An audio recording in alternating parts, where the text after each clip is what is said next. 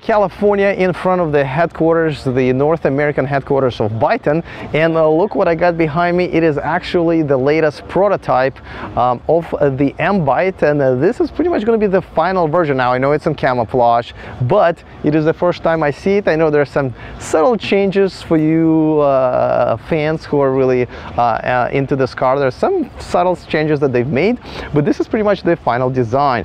So that's pretty exciting, but that's not why I'm here. I'm here because I got woken up today by kind of weird news that Carsten Breitfeld is no longer CEO of Byton, which kind of really just blew my mind. So as I started, reading the press release and everything, and I was like, wow, that is insane. As you know, Carsten's been on my show, what, 4 or 5 times now. I really like his leadership, but as you know, they have a split responsibilities between Carsten, who is a CEO, and Daniel, who is a president. They are a global brand. They have the global headquarters in Nanjing, China, and then of course their headquarters, European headquarters, and there's North American headquarters.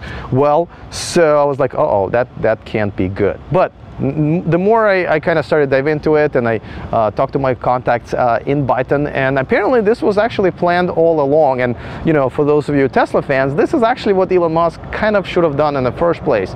If you guys kind of understand how the small companies that start out grow into bigger companies, they usually try to separate the CEO and the board, especially the chairman of the board. Now, I know a lot of times, I'm right next to San Francisco Airport, sorry, San Jose Airport. So a lot of times, it's the same person, but then, as the company grows, especially with Byton being pretty much a global brand, they're just about to go into production.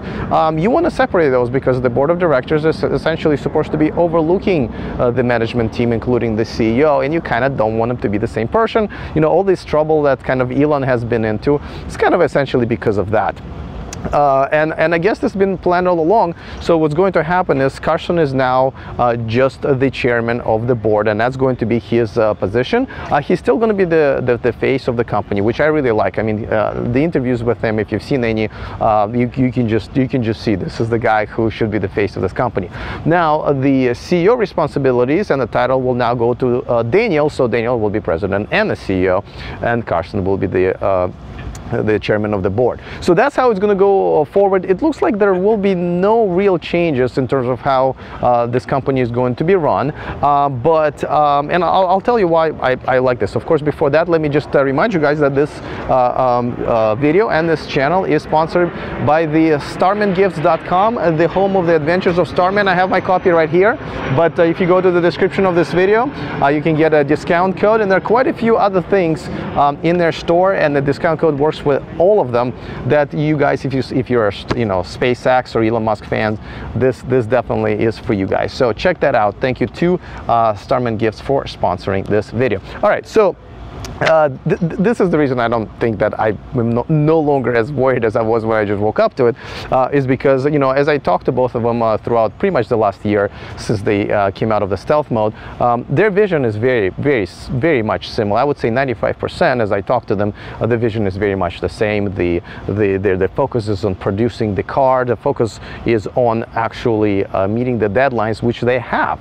If you guys follow my reporting on Byton, these guys have promised nothing that they couldn't deliver on, including their factory that now, as you've seen from my report a couple of weeks ago, is pretty much finished, and that's why this car is going in production and will be in the hands of its first customers at the end of this year.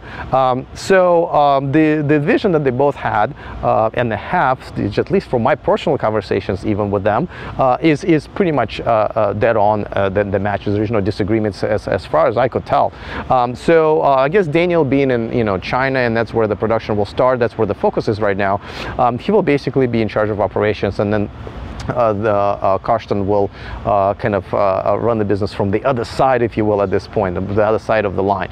So yeah, I just kind of wanted to share it with you. I actually am on my way to a Kia Media Drive. I'm going to be exploring their Kia Niro EV launch here in North America, but because I heard the news and I was literally passing by Byton's offices in Santa Clara, I thought I would stop by and do my report from here. All right, guys, that's pretty much it. Let me know in the comment section what you guys think. If you're already reservation holders, by the way, it does not take any money at all to put down to reserve this car.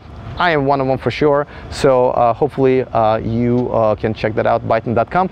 Other than that, see you next time, and remember to stay charged.